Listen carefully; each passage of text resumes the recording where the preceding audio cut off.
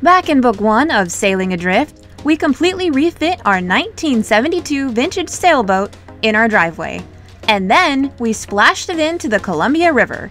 And guess what? It floats. So now we're gonna move aboard and live our lives on the water. Last week, after much anticipation, we got our diesel heater up and running.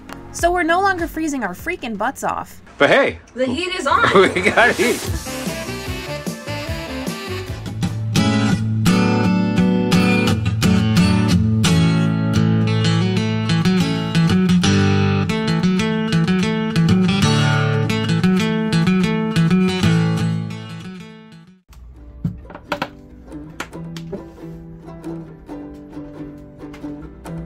Good morning, sunshine. We've got a special trip planned for the day. Today's the day.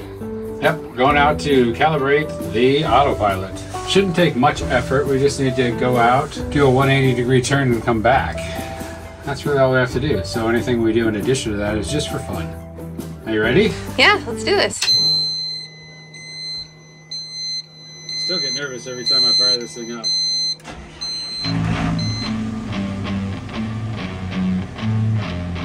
Well, should we untie? Yeah, can we untie? I'll jump on. Okay, here's the plan. We untie the back and untie the front and then make sure we got a decent separation and this jump on. I think we'll be all right. All right, let's do it.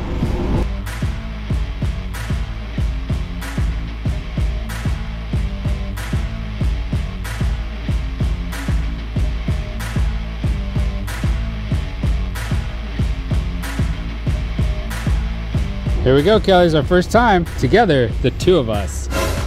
Nice big throw over my head.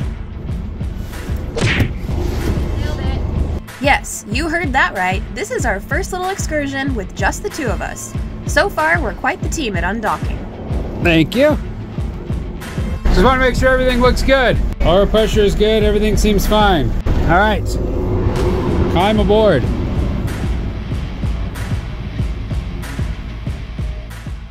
This episode's sponsored by 7-Up. That's right. How are we looking on there? I'm just sure. Looks good. You got about 4 feet. 4 feet from the log.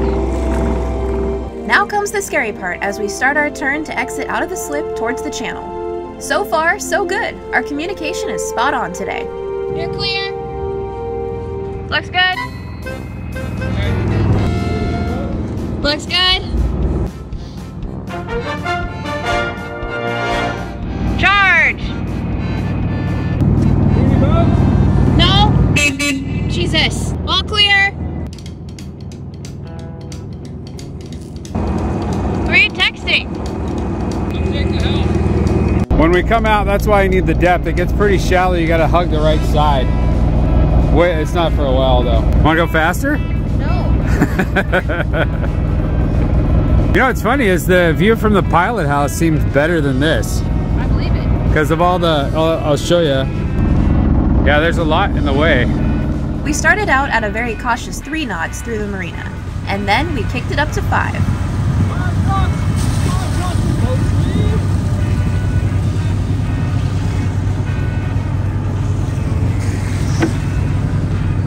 It's easier to steer now too. Yeah. Yeah, because you got more water going past the keel, so it's a lot more responsive on the rudder. 5.5 knots! Increase speed! Increasing speed! Captain!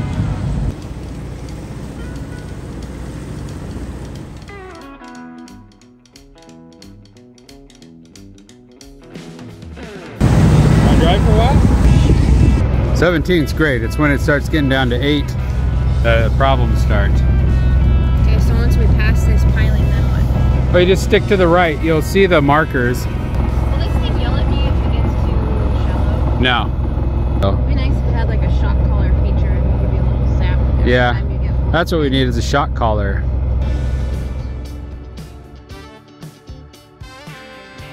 Once we get out there, I kind of want to open it up a little bit and see what she can do. See if we can go like 6 miles per hour. At this rate, it'll take us like 3 hours to get to that restaurant, which is our next step, right, Kelly? Tell us about our next step. Our next step is to go to Puffin Cafe. Cafe in Washougal, Washington. Based on a speed of 6 knots, it'll take us 2.5 hours to get there. And then we're gonna eat dinner or lunch or something. And then we are going to head back all in one day. I figured the whole day should take about 6 hours, assuming nothing goes wrong. Gotcha. Want to go faster? Nope. You're hugging all the driving. You can drive. Would you like to drive? Yeah, I'll take over.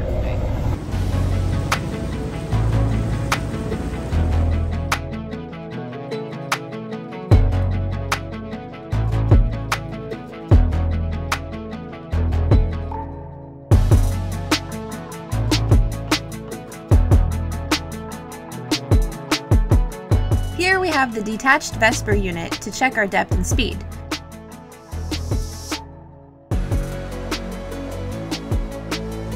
There really wasn't much out on the river to be aware of today, just a few floaters. Look at the size of that log Kelly dodged. What do you want to do, Kelly? Do you want to practice anchoring or something? I want to get the autopilot thing done out of the way. You've already got it done. It's done? It constantly learns, but all you're supposed to do the first time is go and do a 180-degree turn, which you've pretty much almost done. Yeah, okay. I didn't know if you had to hit a button when we started turning. No, it's supposed to always be learning unless you lock it. I feel like we're going so fast. We are going fast, Kelly. You wouldn't believe it. We're now speeding along at 8.5 knots. Go ahead and slow down. We were pushing the engine pretty good because I wanted to get to 7 knots into the current to see if we could. Okay. 8 knots is ridiculous. Now we're just being ridiculous. We were being a little ridiculous before. Going 8 miles an hour in a boat, that's crazy. So there's a slight amount of anxiety for me in this situation because I'm allowing you to drive. Only because I want to drive. You know, I want to pilot my boat. I get it. And you're piloting your boat. I've gone faster than you now. Yeah, you have by a lot, actually. We're going, look at that, we're at half throttle and going 7.6 knots. That's what the current will do for you. I eventually let Captain Chris take over. There really weren't many boats out, and we wanted to take full advantage of having no traffic to deal with by just playing around and getting a feel for things. We literally saw one boat the entire afternoon. I'm gonna flip around and I'm gonna go back where there's nobody. Okay. Coming about, Kelly! We're gonna take his wake head on. Exciting times on the Columbia.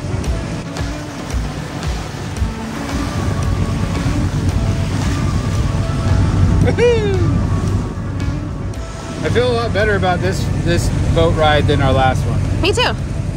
Are you gonna crank it? Am I gonna crank it? Yeah. Sure. Coming about to the port side.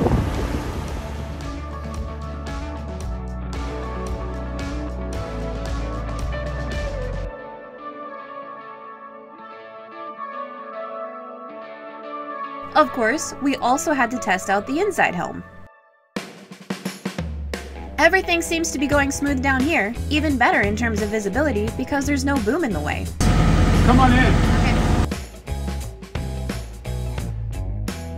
You feel comfortable, more comfortable driving the boat now, Kelly? I do. Good. Want to drive it from inside? Chris then went up on deck to enjoy the view. It's way quieter up here. A lot more peaceful.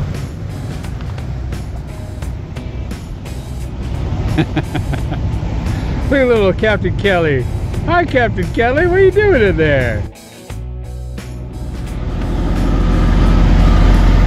So you can drink coffee and sit in here in your underwear with the doors closed, of course. Of course. Modesty.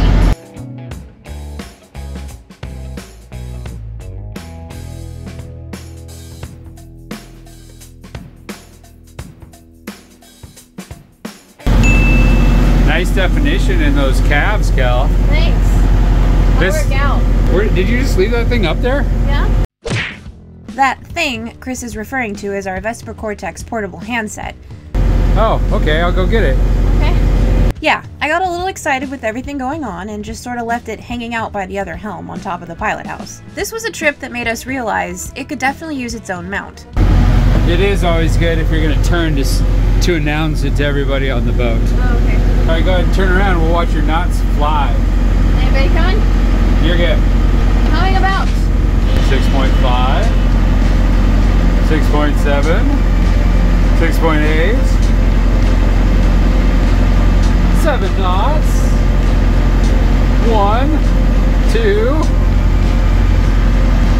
3, 7.5 knots. Cruising out. Yeah, and look at the apparent wind.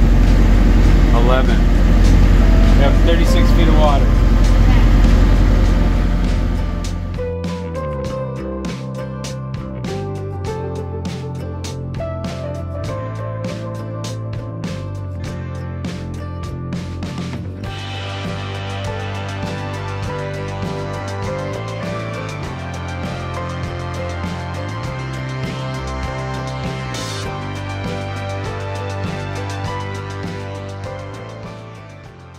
Well, another successful outing.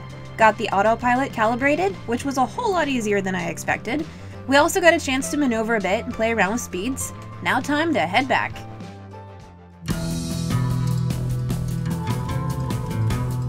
And we're back, coming in a little hot. Good. Need some words.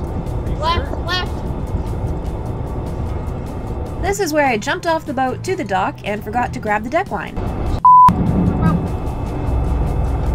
Fortunately, at that point, our neighbor came over. You didn't grab the rope? No. And now Chris is backing it up so we can try again. Take it all the way back. Give yourself as much room as you can.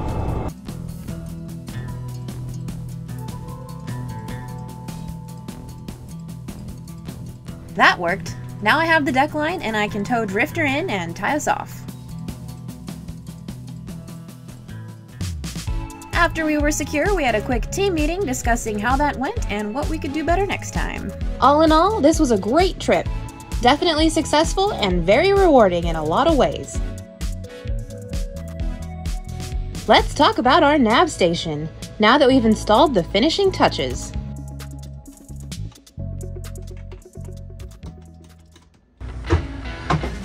So this is it. This is the nav station layout we're going with. We have 2 of these Scanstrut.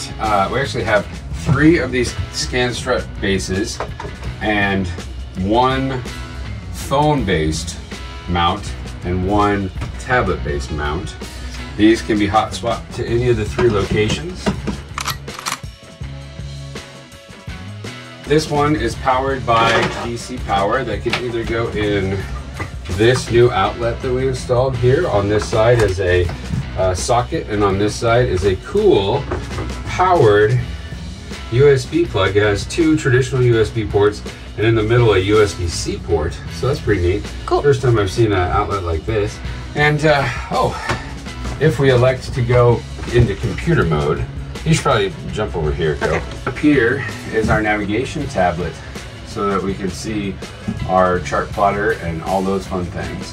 But this can also go into computer mode, where you take the mount off the ceiling, you put it in back here. Ah. Now you have a little computer monitor, complete with mouse and keyboard. So you can either touch the screen if you need to, or use a interface device if it's too wet outside. Cool. Pretty nice little standing desk here. If we're in C mode, this will be the setup. We'll have either a cell phone or more likely one of these guys. These are our Cortex hand units, and we'll keep one of these at the helm. Either one of them can be fit into this. This one is the wireless one, but the wired one reaches no problem. And that will probably be the one that lives up here because you don't want to go back and charge it all the time. Plus you might need to go to the back helm, which is what this one's designed to do. But these guys will sit here and tell us instrument data like depth and things like that with a quick glance, and it's also our radio. So there it is. That is the navigation. Oh, one thing to note, we also have one of these bases outside, so we can go like this when we're piloting from the aft helm and mount this outside. Yeah, This that's thing, a very important thing. Yeah, this thing is completely waterproof, and it's designed to be outside if need be. So there you go. That's the setup. Pretty slick. I like it. That's it for this week. Tune in next week for our adventure on the Columbia to Puffin Cafe. Hey you, thanks for watching. If you like what you see and you want to keep following along, become a subscriber. Just hit that subscribe button below. And special thanks to our patron crew, We really appreciate your support.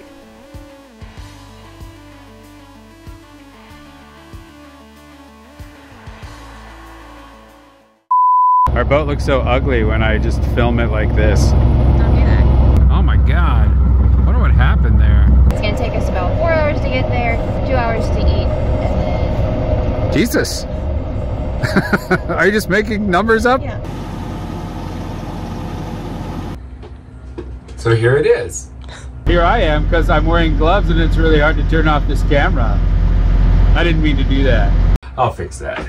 It's now backwards, but we'll fix that. No deal, big. We are globe trotters now, Kelly. We basically have sailed the world at this point.